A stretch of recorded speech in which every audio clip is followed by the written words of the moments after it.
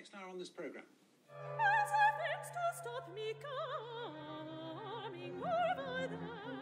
An operatic interpretation of The Boy in the Striped Pyjamas opens tonight. We'll be hearing from the composer. We'll also be hearing about the podcast the BBC has about Shamima Begum.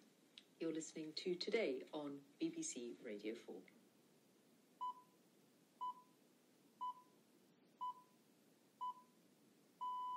It's 8 o'clock on Wednesday, the 11th of January. The headlines this morning. NHS trusts are warning that a strike by... Stu Buckley, we've got to leave it there. Thank you very much. It's 22 minutes past 8. The best-selling 2006 book, The Boy in the Striped Pyjamas, has now become an opera as well as a film. A young composer who was 19 when he started work inspired by it is bringing the completed production to a London theatre tonight and tomorrow. It's called A Child in Striped Pyjamas. Why is the fire since? Why is the fire since?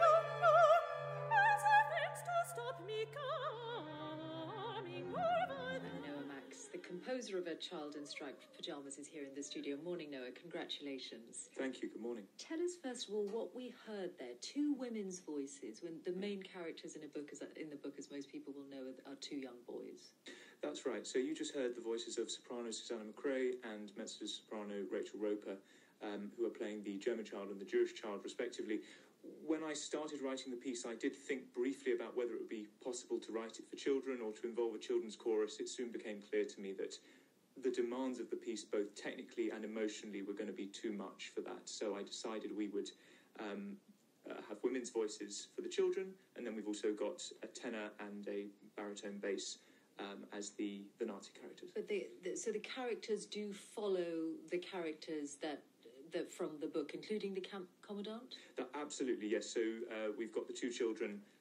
So in the context of this story, they are known not by their names, but as the German child and the Jewish child. The symbolism is about children, and children symbolise innocence, and this story is about the destruction of humanity's innocence in a way that is irreparable. That's the symbolic truth, the kernel of truth at the bottom of the story, which I think is what has resonated so deeply with people, which is why it's been so successful, despite what some people insist on calling, these surface-level inaccuracies. I think the book is, on balance, more true than it is false. We'll come to that in a moment. I'm interested, you as a musician, you are creating beauty, that you are using this very tough subject matter and this very hard, painful subject matter, and I think including for your own family, and trying to create a thing of beauty out of it.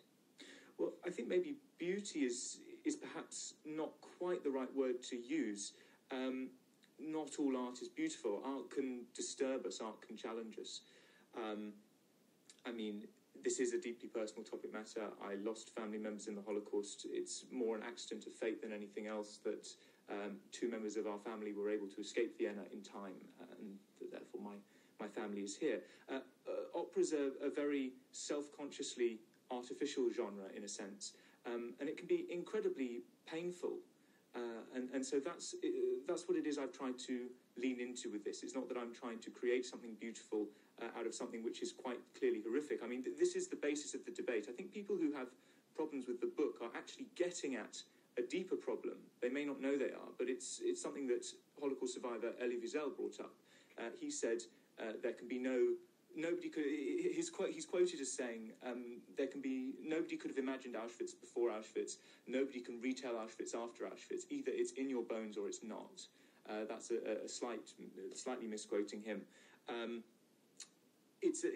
I would caution against. So when we look at Holocaust testimony, obviously we need to be incredibly careful, about being chapter and verse about how we approach these texts. They're essentially sacred. It's amazing that we have these texts at all. People who have survived literal hell on earth.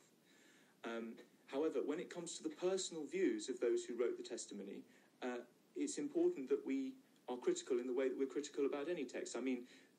Viktor Frankl wrote Man's Search for Meaning. That was an existential approach to his experience of the Holocaust. He said, the one thing they can't get at is what's inside your head, so it's all about how you choose to approach this. George Orwell disagreed in 1984. Let's just talk about John Boyne and his portrayal, though, because it's not completely just about the fact that whether, it's ever appropriate to have a work of fiction. It's more that the Auschwitz Memorial Museum were among those who said it's a distortion of what happened. That's different, isn't it? Distorting the events. The fact remains that a friendship such as the one at the heart of the book and your opera could never have happened. Distortion is a really strong word, and I understand why people are, because it's this topic, I can understand why people would want to be touchy about it. As an artist, for me, it's kind of a moot point, because I want to make art about the stuff which is deeply important to me, and in order to do that, as with anything else, you're going to need to take a certain level of creative license. What I think John Boyne has done really well in this story is stick to the symbolic truth, which is the same truth that Primo Levi is getting at in If This Is a Man, which is this idea that no longer could we be in any doubt as to what it is humanity is capable of. And of course, so the children could never have met in real life. I think that's a fairly commonly accepted fact. What adults miss, which children get in the book, which they may not be able to articulate it yet, but the first conversation the children have is about the fact they have the same birthday. And actually, out of interest, that birthday is the birthday of John Boyne's father. So that was his personal connection with the topic matter. He's not Jewish. But he could have, that could have been his father, is what he's trying to say with that. And so children get that they're actually not two children at all. They're two sides of the same child who, by a twist of fate, happen to have grown up on either side of this fence. Yeah. And you read it as a child, so that's your starting point for your response to it. I think, given that it's only on tonight and tomorrow, and I think the performances are already sold out, for anyone who wants to see it and is not going to make it, how could they? Well, we're hoping that in the future it's going to be available in some, online in some sense. At the moment, we don't have the permission from Miramax to do that. We hope that will be forthcoming, and we hope that there will be plenty more performances in the future. No, Max, thanks very much. Thank you. 29 minutes past 8 to the Sport and Rock. Hi there, Justin. Manchester United.